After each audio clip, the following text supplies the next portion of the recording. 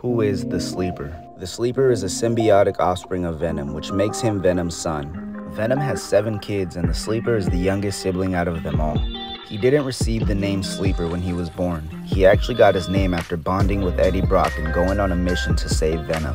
Eddie came up with the name after seeing his unique abilities to produce and releasing a chemical that puts others to sleep around him. The Sleeper has a handful of different abilities, but he can also make people's minds hallucinate and has the unique ability to manifest a human body form without even having a host. When the Sleeper was born, Venom was bonded with Eddie, so he actually looks to Eddie as a second father and his siblings with Dylan Brock.